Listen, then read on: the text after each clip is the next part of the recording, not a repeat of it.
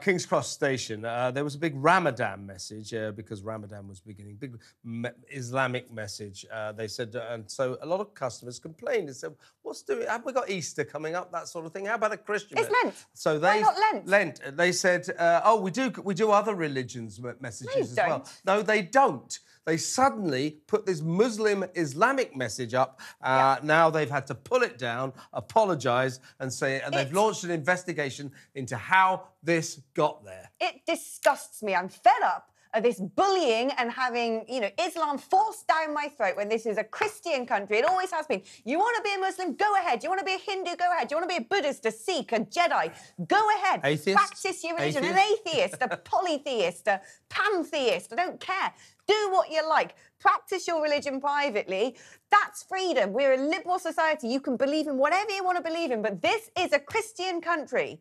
It's been a Christian country for 2,000 years, and we're staying a Christian country. Put that in your pipe and smoke it. That's our heritage. That's our legacy. That's what underpins our culture. And I'm fed up of that being constantly kicked around, diluted and eroded when it's given so much to the Western world and told, oh, no, sorry, you play second fiddle. Oh, you want to play a gospel song on a keyboard on Oxford Street, you're going to get arrested. Oh, but I know, let's put facts from the Quran all over the blimmin' stations.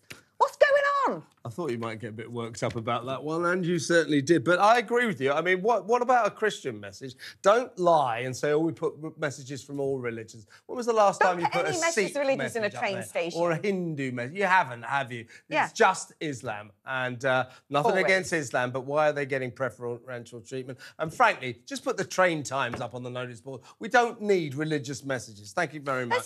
So the message said, all the sons of Adam's are sinners, but the best of the sinners are those who repent often. I mean, it's just...